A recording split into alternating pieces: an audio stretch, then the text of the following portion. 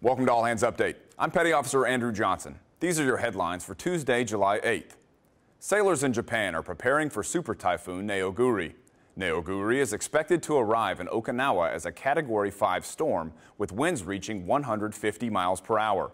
Sailors are encouraged to be ready throughout the typhoon season, which runs June through November.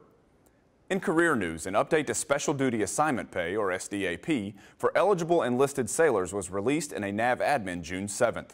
The program encourages qualified sailors to serve in special duty assignments by offering a monetary incentive of up to $450 a month. SDAP bonuses are offered to sailors working in specific jobs. For more information about the SDAP program, visit the Navy Personnel Command website.